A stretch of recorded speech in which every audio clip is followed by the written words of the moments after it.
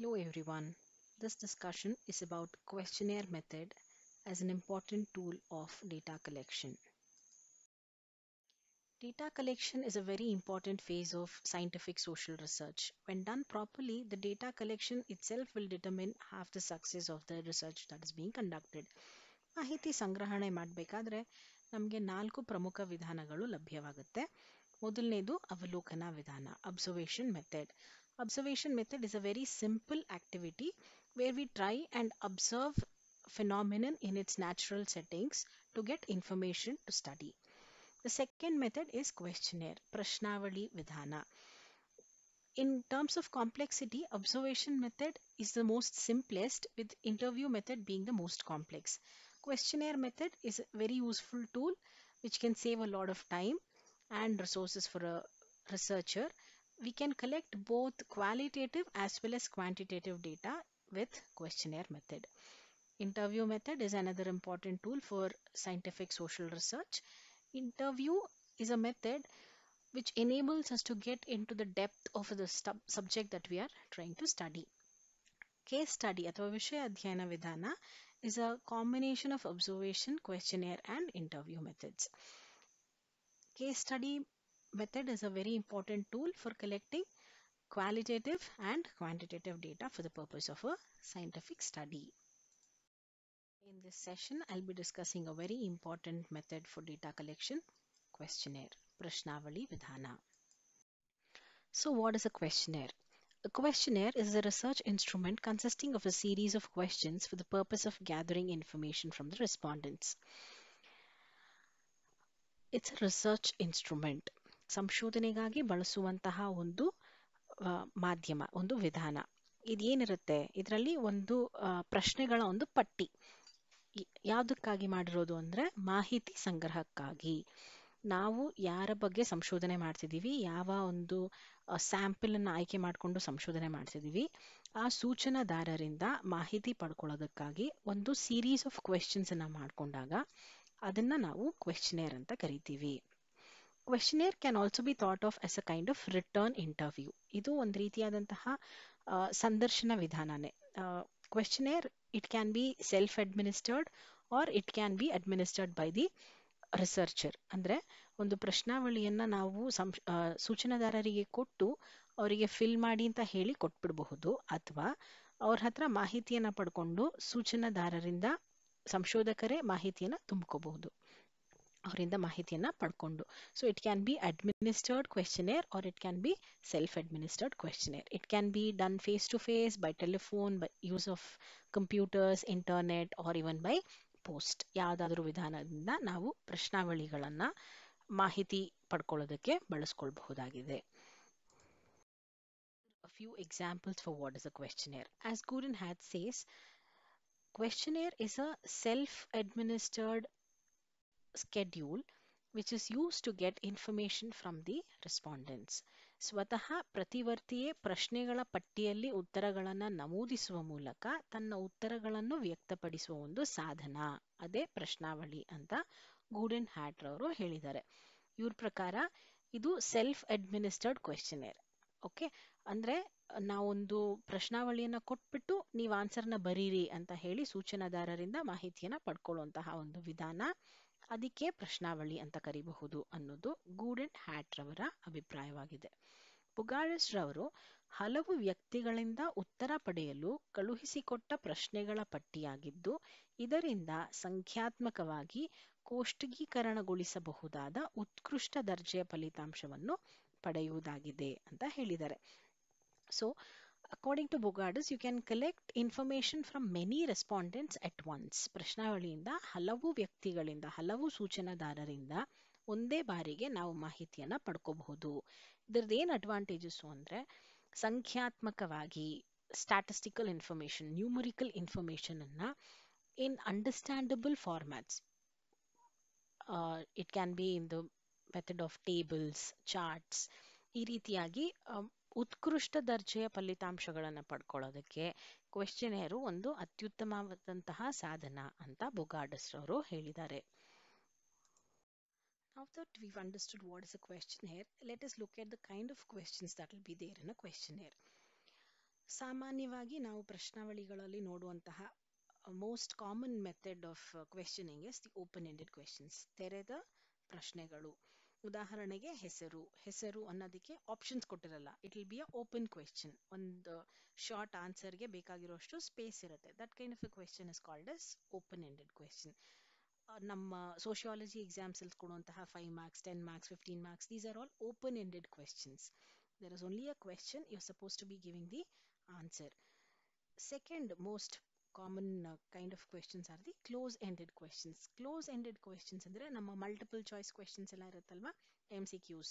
there will be a question and there will be a couple of options. ಒಂದು ಪ್ರಶ್ನೆ ಇರುತ್ತೆ, ಅದಕ್ಕೆ ಸಾಧ್ಯವಾಗುವಂತಹ ಉತ್ತರಗಳು. ಲೈಕ್ ಫಾರ್ ಎಕ್ಸಾಂಪಲ್, ಈ ವಿಡಿಯೋ ನಿಮಗೆ ಅರ್ಥ ಆಗ್ತಿದೆಯಾ, ಎಸ್ ಆರ್ ನೋ, ಎರಡೇ ಆಪ್ಷನ್ ಕೊಟ್ರೆ that is close ended questions.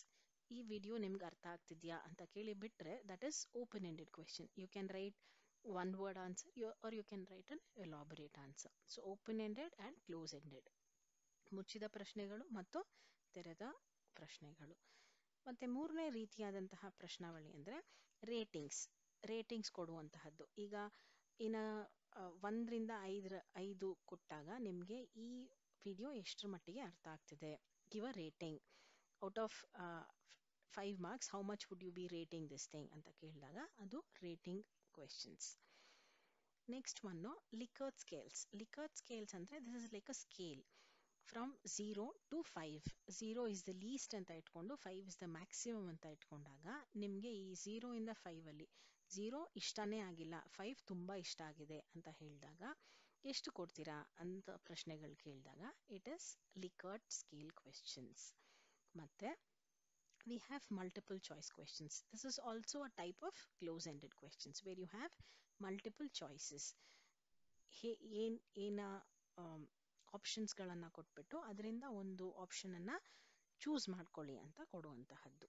ಮತ್ತೆ picture questions, there will be some symbolic representations of various things, ಅದನ್ನು ಟಿಕ್ ಮಾಡಿ.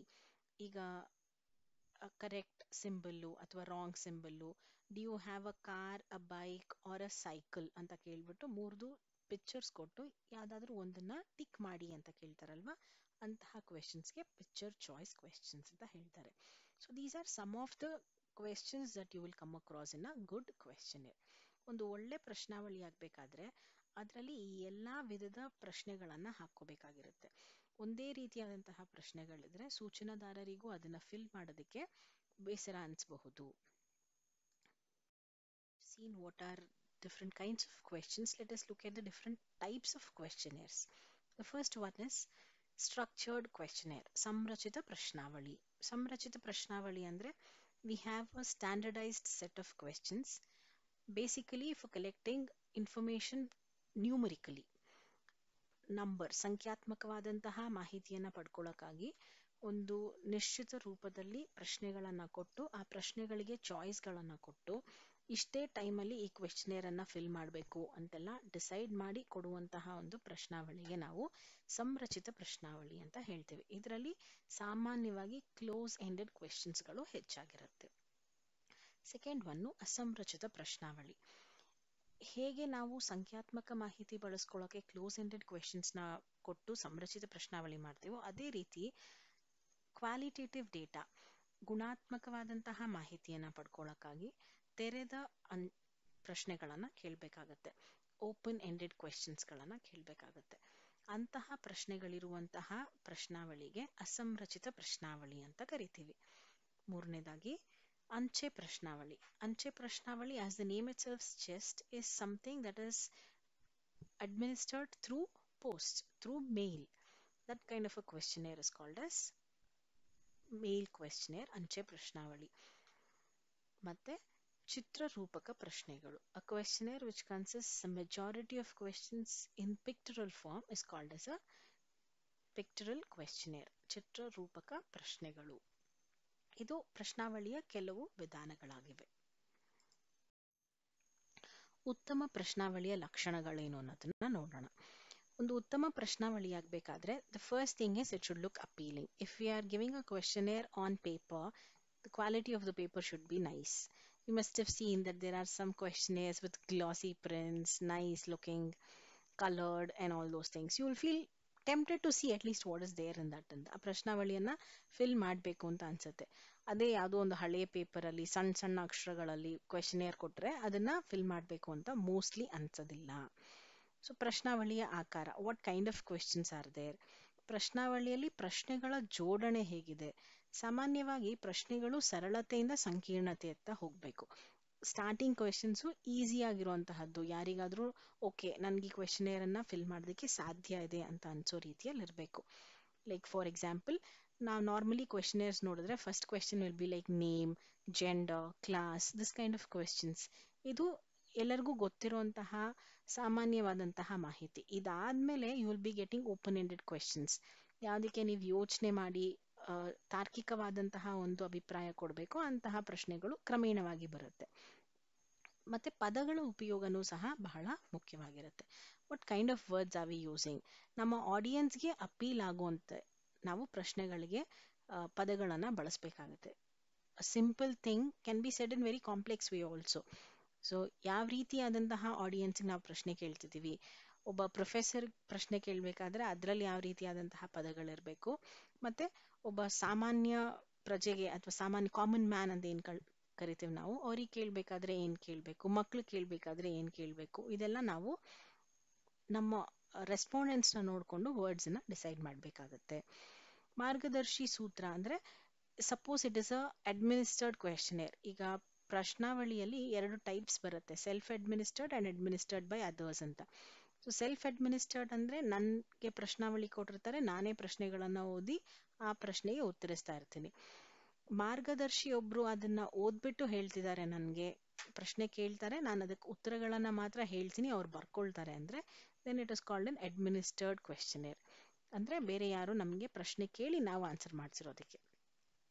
ಸೊ ಅಂತಹ ಪ್ರಶ್ನಾವಳಿ ಇದ್ದಾಗ ನಾವು ಮಾರ್ಗದರ್ಶಿ ಯಾರಿರ್ತಾರೆ ಅವರಿಗೆ ಯಾವ ರೀತಿ ಪ್ರಶ್ನೆ ಕೇಳಬೇಕು, ಅವರಿಗೆ ಸೂಚನಾದಾರರಿಗೆ ಅರ್ಥ ಆಗ್ಲಿಲ್ಲ ಅಂದ್ರೆ ರೆಸ್ಪಾಂಡೆಂಟ್ಸ್ಗೆ ಬೇರೆ ಯಾವ ರೀತಿ ಎಕ್ಸ್ಪ್ಲೇನ್ ಮಾಡಿ ಕ್ವೆಶನ್ಸ್ ಕೇಳಬೇಕು ಅನ್ನೋದನ್ನೆಲ್ಲ ಟಿಪ್ಪಣಿ ರೀತಿಯಲ್ಲಿ ಕೊಟ್ಟಿರಬೇಕು. ಈ ಕ್ವೆಶನ್ ಆದ್ಮೇಲೆ ಯಾವ ಕ್ವೆಶನ್ ಸಪೋಸ್ ಅನ್ವಯಿಸೋದಿಲ್ಲ ಅಂತ ಹೇಳಿದ್ರೆ ಅದಕ್ಕೆ ನೆಕ್ಸ್ಟ್ ಯಾವ ಪ್ರಶ್ನೆಯನ್ನು ಕೇಳಬೇಕು ಅದನ್ನೆಲ್ಲ ನಾವು ಕರೆಕ್ಟ್ ಆಗಿ ಹೇಳಿರ್ಬೇಕು.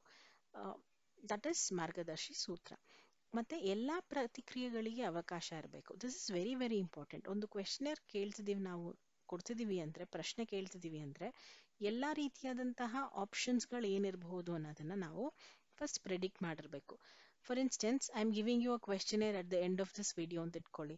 ಆ ವಿಡಿಯೋ ಹಂತದಲ್ಲಿ ಕೊಡುವಂತಹ ಪ್ರಶ್ನಾವಳಿಯಲ್ಲಿ ಈ ವಿಡಿಯೋ ನಿಮಗೆ ಹೇಗೆ ಅನಿಸ್ತು ಅಂತ ಪ್ರಶ್ನೆ ಕೇಳ್ಬಿಟ್ಟು ಗುಡ್, ಎಕ್ಸಲೆಂಟ್, ಔಟ್ಸ್ಟ್ಯಾಂಡಿಂಗ್ ಅಂತ ಮಾತ್ರ ನಾನು ಆಪ್ಷನ್ಸ್ ಕೊಟ್ರೆ, in case you did not find it to B satisfactory, how are you going to answer that? So ಎಲ್ಲಾ ಕಂಟಿಂಜೆನ್ಸೀಸ್ಗಳಿಗೂ ಎಲ್ಲಾ ಆಪ್ಷನ್ಸ್ಗಳಿಗೂ ನಾವು ಪ್ರತಿಕ್ರಿಯೆಗಳಿಗೆ ಅವಕಾಶ ಕೊಟ್ಟಿರಬೇಕು ಪ್ರಶ್ನಾವಳಿಯಲ್ಲಿ. ಆವಾಗ ಮಾತ್ರನೇ ಅದೊಂದು ಉತ್ತಮ ಪ್ರಶ್ನಾವಳಿ ಆಗೋದಕ್ಕೆ ಸಾಧ್ಯ. ಮತ್ತೆ ಬರೆಯುವ ಪ್ರಮಾಣ ತಗ್ಗಿಸಿರಬೇಕು. The quantum of writing should be as little as possible, because in this age and times we do not prefer to write very lengthy answers. So ಆದಷ್ಟು ಬರೆಯೋದು ಕಡಿಮೆ ಇರಬೇಕು ಪ್ರಶ್ನಾವಳಿಯಲ್ಲಿ. ಮತ್ತೆ ನಿಯಂತ್ರಕ ಪ್ರಶ್ನೆಗಳಿರಬೇಕು. This is a very very important aspect of a good ಕ್ವೆಶನಿಯರ್. There are certain things for which people would have just ಟಿಕ್ಡ್ without reading.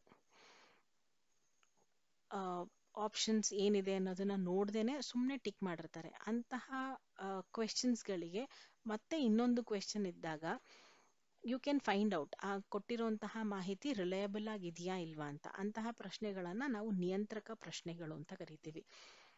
For example, did you understand this concept ಅಂತ ಕೇಳಾದ್ಮೇಲೆ ಆ ಕಾನ್ಸೆಪ್ಟ್ಗೆ related ಆಗಿರುವಂತಹ ಇನ್ನೊಂದು ಪ್ರಶ್ನೆ ಇದ್ರೆ ಇವಾಗ ಫಸ್ಟ್ ಹೇಳಿರುವಂತಹ ಆನ್ಸರು ಸರಿಯಾ ತಪ್ಪಾ ಅನ್ನೋದನ್ನ ನಾವು ಡಿಸೈಡ್ ಮಾಡ್ಕೊಳ್ಳೋದಕ್ಕೆ ಸಾಧ್ಯವಾಗುತ್ತೆ. ಅದನ್ನ ನಿಯಂತ್ರಕ ಪ್ರಶ್ನೆ ಅಂತ ಕರಿತೀವಿ. ಸೊ ಈ ಎಲ್ಲಾ ರೀತಿಯಾದಂತಹ ಪ್ರಶ್ನೆಗಳು, ಈ ಎಲ್ಲಾ ಅಂಶಗಳನ್ನ ನಾವು ಗಮನದಲ್ಲಿಟ್ಕೊಂಡ್ರೆ ಒಂದು ಪ್ರಶ್ನಾವಳಿ ಉತ್ತಮವಾಗೋದಕ್ಕೆ ಸಾಧ್ಯವಾಗುತ್ತೆ. ಪ್ರಶ್ನೆಗಳನ್ನು ಕೇಳಬೇಕಾದ್ರೆ, as I was telling, we should start with simple questions. ಸರಳವಾದಂತಹ ಪ್ರಶ್ನೆಗಳು, S R no questions, names, ಈ ರೀತಿಯಾದಂತಹ ಪ್ರಶ್ನೆಗಳಿಂದ ಶುರು ಮಾಡಿ open ended questions requiring logical ಆನ್ಸರ್ಸ್ಗಳಿಗೆ ಹೋಗಿ, ನಂತರ ಎಂಡ್ ಅಲ್ಲಿ ಬೇಕಾದ್ರೆ we can ask qualitative questions that requires a lengthier description. We've considered the different types of questions. Let us see what are the advantages of having this questionnaire method. The first advantage, obviously, is that we can minimize the use of money, the time, and the efforts that we have to put in terms of data collection. Second thing is anonymity is guaranteed with questionnaire. And thirdly, the respondent can answer at the time of their choice. ಅತಿ ಕಡಿಮೆ ಅವಧಿ ಮತ್ತು ಅತಿ ಕಡಿಮೆ ಶ್ರಮದಿಂದ ನಾವು ಪ್ರಶ್ನಾವಳಿಯಿಂದ ಮಾಹಿತಿಯನ್ನು ಸಂಗ್ರಹಿಸೋದಕ್ಕೆ ಸಾಧ್ಯ. ಈಗ ನಾನು ಅಬ್ಸರ್ವೇಷನ್ ಮಾಡ್ತಿದ್ದೀನಿ ಅಂದರೆ ಒಂದೊಂದೇ ರೆಸ್ಪಾಂಡೆಂಟ್ನ ಅಬ್ಸರ್ವ್ ಮಾಡಬೇಕು, ಅಥವಾ ಇಂಟರ್ವ್ಯೂ ಮಾಡ್ತೀನಿ ಅಂದರೆ ಒಬ್ಬೊಬ್ಬರ ಹತ್ರನೇ ಅಥವಾ ಒಂದು ಗ್ರೂಪ್ ಹತ್ರನೇ ನಾನು ಮಾಹಿತಿಯನ್ನು ಸಂಗ್ರಹಿಸೋಕ್ಕೆ ಒಮ್ಮೆಲೆ ಸಾಧ್ಯ ಆಗೋದು. ಆದರೆ ಪ್ರಶ್ನಾವಳಿ ವಿಧಾನದಿಂದ ನಾನು ಎಷ್ಟು ಜನಕ್ಕೆ ಬೇಕಾದ್ರೂ ಒಂದೇ ಸಮಯಕ್ಕೆ ಪ್ರಶ್ನಾವಳಿಗಳನ್ನು ಕೊಟ್ಟು ಮಾಹಿತಿಯನ್ನು ಸಂಗ್ರಹಿಸೋದಕ್ಕೆ ಅನುಕೂಲ ಆಗುತ್ತೆ. So time and efforts is minimised here. ಅನಾನಿಮಿಟಿ, ಅನಾಮಧೇಯತೆಯನ್ನು ಕಾಪಾಡೋದ್ರಲ್ಲಿ ಪ್ರಶ್ನಾವಳಿ ಬಹಳ ಅತ್ಯುತ್ತಮವಾದಂತಹ ಸಾಧನವಾಗಿದೆ. ಸೂಚನಾದಾರರ ಅನಾಮಿಕತೆಯನ್ನು ಧಾರಾಳವಾಗಿ ಕಾಪಾಡ್ಕೊಳ್ಳೋದಕ್ಕೆ ಸಾಧ್ಯ. ಮತ್ತೆ ಕೆಲವು ಕ್ವೆಶನ್ಸ್ಗಳನ್ನು the respondent might not feel comfortable to answer. They might either hesitate to answer are they might be scared of the consequences. So ಈ ಭಯ ಮತ್ತು ಸಂಕೋಚಗಳೇನೂ ಇಲ್ಲದೆ ಪ್ರಶ್ನಾವಳಿ ಕೊಟ್ಟಾಗ ಅವರು ಅವ್ರ ರೆಸ್ಪಾನ್ಸಸ್ನ ಬರೆಯೋದಕ್ಕೆ ಸಾಧ್ಯವಾಗುತ್ತೆ. ಅಭಿಪ್ರಾಯ ತಿಳಿಸೋದಕ್ಕೆ this is an excellent method. ಈಗ ಫಾರ್ ಎಕ್ಸಾಂಪಲ್ ಕ್ಲಾಸಲ್ಲಿ ಕೇಳ್ತಾರೆ teachers, how do you find my teaching ಅಂತ. You might not tell them upfront about how you are feeling about that particular class. But when you are told, okay, you are given a paper and asked to write, then you'll write because anonymity is guaranteed.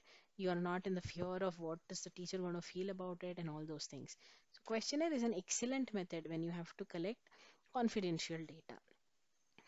Then the next thing is ಪ್ರಶ್ನಾವಳಿಗಳದ್ದು important advantage ಅಂದರೆ ಒತ್ತಡ ಇರೋದಿಲ್ಲ. ಈಗಲೇ answer ಹೇಳಬೇಕು ಅನ್ನೋದಿಲ್ಲ, ಅಥವಾ ಈಗಲೇ ಈ respondent ನಾನು ಚೆಕ್ ಮಾಡಬೇಕು, ಅಬ್ಸರ್ವ್ ಮಾಡಬೇಕು ಅನ್ನೋದಿಲ್ಲ. Respondent can write at there time of leisure and the researcher can connect it when it is feasible. ಬಿಡುವಿನ ವೇಳೆಯಲ್ಲಿ ಅವರು ಹಿಂದಿರುಗಿಸಬಹುದು, ಮತ್ತು ನಮಗೂ ಯಾವಾಗ ಕಂಪ್ಲೀಟ್ ಆಗಿದೆ ಆವಾಗ ಅದನ್ನು ಹೋಗಿ ಕಲೆಕ್ಟ್ ಮಾಡ್ಕೊಳ್ಳೋದಕ್ಕೆ ಸಾಧ್ಯವಾಗುತ್ತೆ. The next important advantage with questionnaire is that it is a good alternative for interview method. ಸಂದರ್ಶನ ವಿಧಾನಕ್ಕೆ ಒಂದು ಉತ್ತಮವಾದಂತಹ ಪರ್ಯಾಯ ಸಾಧನವಾಗಿದೆ. ಮಧ್ಯವರ್ತಿ ಇಲ್ಲದಿರುವುದು ಮತ್ತು ವೈಯಕ್ತಿಕ ವಿಷಯಗಳನ್ನು ಮಾಹಿತಿ ಪಡ್ಕೊಳ್ಳೋದಕ್ಕೆ ಬಹಳ ಸೂಕ್ತವಾಗಿರುವಂತಹದ್ದು. ಸಂದರ್ಶನಕ್ಕೆ ಪರ್ಯಾಯ ಸಾಧನ. Self administered questionnaire is a very good alternate for an interview. ಕೆಲವು ಇಂಟರ್ವ್ಯೂ ಕ್ವೆಶನ್ಸ್ಗಳನ್ನು ನಾವು ಪ್ರಶ್ನಾವಳಿ ರೂಪದಲ್ಲಿ ಕೇಳಿದಾಗ ಅದಕ್ಕೆ ಸಮರ್ಪಕವಾದಂತಹ ಉತ್ತರ ಬರೋದಕ್ಕೆ ಹೆಚ್ಚು ಸಾಧ್ಯತೆಗಳಿದೆ. Especially when it pertains to questions that the respondent might not feel comfortable discussing. ಮಧ್ಯವರ್ತಿ ಇಲ್ಲದೆ ನೇರವಾಗಿ ಮಾಹಿತಿ ಸಂಗ್ರಹಣೆ. ಮಧ್ಯವರ್ತಿ ಅಂದರೆ ಈಗ ಸೂಚನಾದಾರರು ಮತ್ತು ಸಂಶೋಧಕರ ನಡುವೆ ಬೇರೆ ಯಾರು ಸಂದರ್ಶಕರು ಅಥವಾ ಅಬ್ಸರ್ವ್ ಮಾಡುವಂತಹವರು ಯಾರು ಇಲ್ಲದೆ ನೇರವಾಗಿ ಮಾಹಿತಿಯನ್ನ ವಸ್ತುನಿಷ್ಠತೆಯೊಂದಿಗೆ ಸಂಗ್ರಹಿಸೋದಿಕ್ಕೆ ಪ್ರಶ್ನಾವಳಿ ವಿಧಾನದಲ್ಲಿ ಸಾಧ್ಯವಾಗುತ್ತೆ. ಖಾಸಗಿ ಮತ್ತು ವೈಯಕ್ತಿಕ ವಿಷಯಗಳನ್ನ ಮಾಹಿತಿ ಸಂಗ್ರಹಣೆ ಮಾಡೋದಕ್ಕೆ ಎಸ್ಪೆಷಲಿ ಇದು ಬಹಳ ಉತ್ತಮವಾದಂತಹ ವಿಧಾನ. ಏಕೆಂದರೆ ಸೂಚನಾದಾರರ ಮೇಲೆ ಯಾವುದೇ ರೀತಿಯಾದಂತಹ ಒತ್ತಡ ಇರಲ್ಲ. ಈ ಪ್ರಶ್ನೆಗೆ ಇಷ್ಟೇ ಟೈಮಲ್ಲಿ ಆನ್ಸರ್ ಮಾಡಬೇಕು ಅಥವಾ ಸಂದರ್ಶಕರು ನನ್ನ ಮುಂದೆ ಕುತ್ಕೊಂಡಿದ್ದಾರೆ ನಾನು ಆನ್ಸರ್ ಹೇಳಲೇಬೇಕು ಅನ್ನುವಂತಹ ಯಾವುದೇ ಒತ್ತಡ ಇರೋದಿಲ್ಲ. ಮತ್ತೆ ಈಗಲೇ ಆಗಬೇಕು ಅನ್ನೋದೇನೂ ಇರೋದಿಲ್ಲ. They can do it at their own time and pace. Whenever it is comfortable for the respondent, they can fill the questions. So questionnaire is a very good method. These are some of the advantages of questionnaire method. Now that we've seen all the advantages of questionnaires, does that mean that questionnaire is only an advantages method? ಯಾವುದು ಅನಾನುಕೂಲಗಳೇ ಇಲ್ವಾ ಅಂದ್ರೆ ಇಲ್ಲ, ಅನಾನುಕೂಲಗಳಿವೆ. What are those? First one, it is not applicable for everyone. ಅನಕ್ಷರಸ್ಥರಿಗೆ ನಾವು ಪ್ರಶ್ನಾವಳಿಯನ್ನು ಕೊಡೋದಕ್ಕೆ ಸಾಧ್ಯವಾಗೋದಿಲ್ಲ. ಅಥವಾ ಪ್ರಶ್ನಾವಳಿ ಒಂದು ಭಾಷೆಯಲ್ಲಿದ್ದು ಇನ್ನೊಂದು ಭಾಷೆಯ ಸೂಚನಾದಾರರಿಗೆ ಅದನ್ನು ಕೊಡೋದಕ್ಕೆ ಸಾಧ್ಯವಾಗೋದಿಲ್ಲ. ಇಲಿಟ್ರಸಿ ಇಸ್ ಅ ಪ್ರಾಬ್ಲಮ್ ಹಿಯರ್. ಮತ್ತೆ ಮರಳಿ ಬಾರದ ಪ್ರಶ್ನಾವಳಿ. ಮರಳಿ ಬಾರದ ಪ್ರಶ್ನಾವಳಿ ಅಂದರೆ ಒಂದ್ಸಲ ಕ್ವೆಶ್ಚನೇರ್ನ ಅಡ್ಮಿನಿಸ್ಟರ್ ಮಾಡಾದ್ಮೇಲೆ ಕೊಟ್ಟಾದ್ಮೇಲೆ ಅದು ವಾಪಸ್ ಬರುತ್ತೆ ಅನ್ನೋದಕ್ಕೆ ಗ್ಯಾರಂಟಿ ಇಲ್ಲ. So many times even you people would have done it, you taken a ಕ್ವೆಶ್ಚನೇರ್ and you not returned it back. ಯಾಕೆಂದ್ರೆ ಕ್ವೆಶನ್ಸ್ಗೆ ಆನ್ಸರ್ ಬರೆಯೋಕ್ಕೆ ಟೈಮ್ ಆಗಲಿಲ್ಲ, ಅಥವಾ ಕೆಲವು ಕ್ವೆಶನ್ಸ್ ಫಿನಿಶ್ ಆಗೋಷ್ಟೊತ್ತಿಗೆ ಬೋರ್ ಆಗೋಯ್ತು, so I will not give it back. So ಈ ರೀತಿ ಮರಳಿ ಬಾರದ ಪ್ರಶ್ನಾವಳಿಯ ಸಮಸ್ಯೆ ಹೆಚ್ಚಿದೆ. ಅದೇ ಇಂಟರ್ವ್ಯೂ ಅಥವಾ ಅಬ್ಸರ್ವೇಷನ್ ಮಾಡಿದಾಗ ನಮ್ಮ ಮುಂದೆನೇ ಸೂಚನಾದಾರರಿರೋದ್ರಿಂದ ನಾವು ಅವ್ರ ಹತ್ರ ಇಮಿಡಿಯೇಟ್ ಆಗಿ ಇನ್ಫಾರ್ಮೇಶನ್ ತಗೊಳ್ಳೋದಕ್ಕೆ ಸಾಧ್ಯ ಆಗುತ್ತೆ. ಬಟ್ ಪ್ರಶ್ನಾವಳಿಯಲ್ಲಿ ಅದ್ರದ್ದು ಅಡ್ವಾಂಟೇಜನೇ ಒಂದು ಡಿಸ್ಅಡ್ವಾಂಟೇಜ್ ಆಗಿದೆ. ಪ್ರಶ್ನೆಗಳಿಗೆ ಸ್ಪಷ್ಟೀಕರಣಕ್ಕೆ ಅವಕಾಶವಿಲ್ಲ. ಈಗ ಯಾವುದೋ ಒಂದು ಕ್ವೆಶನ್ ಓದ್ತಾ ಇರ್ತೀವಿ, ಆ ಕ್ವೆಶನ್ ಅರ್ಥ ಆಗೋದಿಲ್ಲ. ಸೊ ಆ ಕ್ವೆಶನ್ ಅರ್ಥ ಆಗಲಿಲ್ಲ ಅಥವಾ ಆ ಕ್ವೆಶನ್ ಅನ್ನ ಬೇರೆ ವರ್ಡ್ಸ್ ಅಲ್ಲಿ ಹೇಳೋದಿಕ್ಕೆ, ಎಕ್ಸ್ಪ್ಲೇನ್ ಮಾಡೋದಿಕ್ಕೆ ಅಲ್ಲಿ ರಿಸರ್ಚರ್ ಇರೋದಿಲ್ಲ. ಅಡ್ಮಿನಿಸ್ಟರ್ಡ್ ಕ್ವೆಶನೇರ್ ಆದ್ರೆ ರಿಸರ್ಚರ್ ಇರ್ತಾರೆ, ಅವ್ರು ಅದನ್ನ ಎಕ್ಸ್ಪ್ಲೇನ್ ಮಾಡೋದಕ್ಕೆ ಸಾಧ್ಯ ಇದೆ. ಆದರೆ ಸೆಲ್ಫ್ ಅಡ್ಮಿನಿಸ್ಟರ್ಡ್ ಕ್ವೆಶನರ್ ಆದ್ರೆ ನಾವೇ ಪ್ರಶ್ನೆಗಳನ್ನ ನೋಡಿ ಉತ್ತರ ಬರೀತಾ ಇದೀವಿ ಅಂದಾಗ ಸಪೋಸ್ ಏನಾದರೂ ಡೌಟ್ಸ್ ಬಂದ್ರೆ ಅದನ್ನ ಕ್ಲಾರಿಫೈ ಮಾಡೋದಕ್ಕೆ ಅವಕಾಶಗಳಿರೋದಿಲ್ಲ. ಸಂದರ್ಭೋಚಿತವಾದಂತಹ ಮಾರ್ಪಾಡುಗಳಿಗೆ ಅವಕಾಶವಿಲ್ಲ.